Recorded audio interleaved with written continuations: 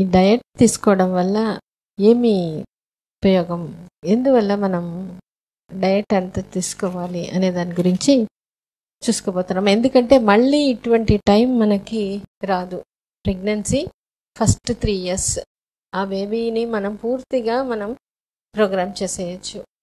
బేబీని మాత్రం కాదు, మన గ్రాండ్ చైల్డ్ వరకు అప్పుడే మనల్ని ఆ బిడ్డని మనం తీర్చిదిద్దేసేయచ్చు. సో దీని మీద స్టడీస్ చేశారు. స్టడీస్ చేసి ఏంటంటే డయట్ వల్ల,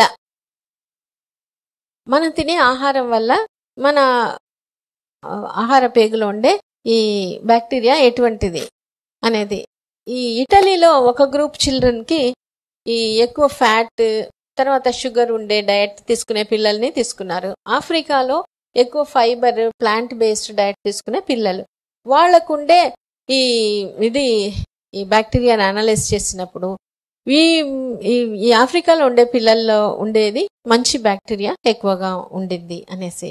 తర్వాత ఈ డయట్ని కొంతమంది మార్చిన తర్వాత ఈ బ్యాక్టీరియా ఇది కూడా మారుతుంది, చెడు బ్యాక్టీరియా నుంచి మంచి బ్యాక్టీరియాకి మారుతుంది. అట్లనే ఎక్సర్సైజ్ కూడా, మనం వాకింగ్ కానీ సైక్లింగ్ స్కిప్పింగ్ ఇటువంటిది ఏ ఎక్సర్సైజ్ చేసే వాళ్ళకి, ఎక్సర్సైజ్ చేయకుండా ఓవర్ వెయిట్ ఉండేవాళ్ళు, వాళ్ళలో ఉండే బ్యాక్టీరియా చూసినప్పుడు ఎక్సర్సైజ్లో ఉండే బ్యాక్టీరియాకి ఎక్కువ వెరైటీ ఆఫ్ బ్యాక్టీరియా ఉండి ఎక్కువగా మంచి బ్యాక్టీరియాలు ఉంటుంది.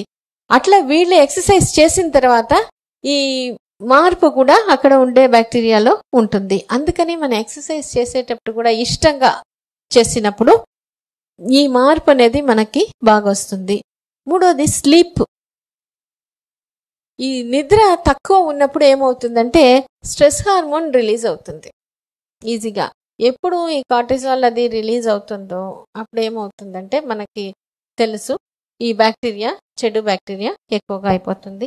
అందుకని నిద్ర, క్వాలిటీ ఆఫ్ స్లీప్ ఒక 6 to 8 hours, 6 hours అయినా మినిమం మంచి నిద్ర ఉన్నప్పుడు మనకి ఇమ్యూనిటీ అనేది పెరుగుతుంది. తర్వాత మన ఆలోచన విధానం, సంతోషంగా ఉన్నప్పుడు, తర్వాత ఇంట్లో అందరూ కలిసి ఉన్నప్పుడు, వాళ్ళు మారల్ సపోర్ట్ ఉండేటప్పుడు అటువంటి వాళ్ళకి ఎక్కువ హెల్దీగా ఉన్నారు.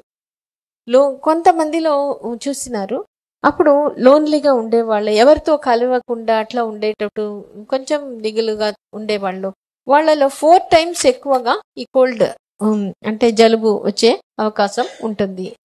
తర్వాత ఈ నవ్వుతూ సంతోషంగా ఉండడం, ఈ స్కిన్ కండిషన్ ఒకటి అటోపిక్ డెర్మటైటిస్ అని, దాంట్లో ఏం చేశారు, వాళ్ళల్లో ఉండే ఈ బ్యాక్టీరియాని చూసినప్పుడు చెడు బ్యాక్టీరియా ఉంది, వాళ్ళని ఒక 1 week ఈ కామెడీ మూవీస్ చూసి వాళ్ళు నవ్వేటట్టు, ఎంజాయ్ చేసేటట్టు 1 week తర్వాత వాళ్ళని చూసినప్పుడు వాళ్ళలో ఇంప్రూవ్మెంట్, ఈ బ్యాక్టీరియాలలో కూడా మంచి బ్యాక్టీరియాలో మార్పు వచ్చింది. తర్వాత ఫ్యామిలీ గురించి ఈ వాషింగ్టన్ యూనివర్సిటీలో ఒక స్టడీ చేశారు, ఫ్యామిలీ మీల్స్ అని. అందరూ కలిసి తినేటప్పుడు, ముఖ్యంగా చిన్న పిల్లలు పెరిగేటప్పుడు అందరూ కలిసి భోంచేసేటప్పుడు దానివల్ల ఉపయోగం ఏంటి? ఇప్పుడు మనకి చిన్నప్పుడు కూడా చాలా మంది ఉండేవాళ్ళు, జాయింట్ ఫ్యామిలీ ఉన్నప్పుడు పక్కంటి వాళ్ళు ఒక్కొక్కసారి కజిన్స్ వస్తారు, అందరు కలిసి అన్నం పెడతారు, ఒక్కొక్కసారి గోరుముద్దలు పెడతారు. ఇవి అన్నీ ఏంటంటే చాలా మంచి, ఇప్పుడు అనుకున్నా కూడా మనకు అది సంతోషాన్ని ఇస్తుంటది. అటువంటి ఈ ఫ్యామిలీ మీల్స్, దాన్ని ఏం చెప్తారు, a family that eats together stays together అని చెప్పేసి.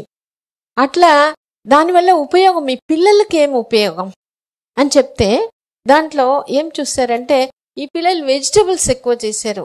ఈ డ్రింక్స్ అంటే మనకి ఈ సోడా ఉండేది, కార్బొనేటెడ్ డ్రింక్స్, ఈ పెప్సీ, ఈ కోక్ ఇటువంటిదంతా తక్కువ తీసుకున్నారు. తర్వాత వాళ్ళు మాట్లాడేటప్పుడు, భోంచేసేటప్పుడు మాట్లాడుతుంటాం, అందువల్ల మాటలు ఎప్పుడు ఎక్కువగా వింటారో వాళ్ళ థింకింగ్ పెరుగుతుంది.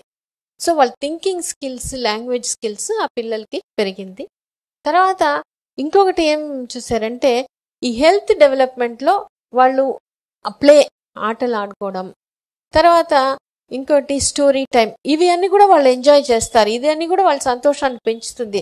కానీ హెల్త్, ఈ ఫ్యామిలీ మీల్స్ వల్ల హెల్త్ డెవలప్మెంట్ బాగుంటుంది. వాళ్ళ అచీవ్మెంట్స్ కూడా బాగా చేశారు.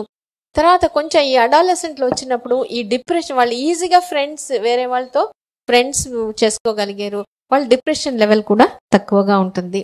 సో అందువల్ల మనం సంతోషంగా ఉన్నప్పుడు మన ఇమ్యూనిటీ లెవెల్స్ అనేది బాగుంటుంది.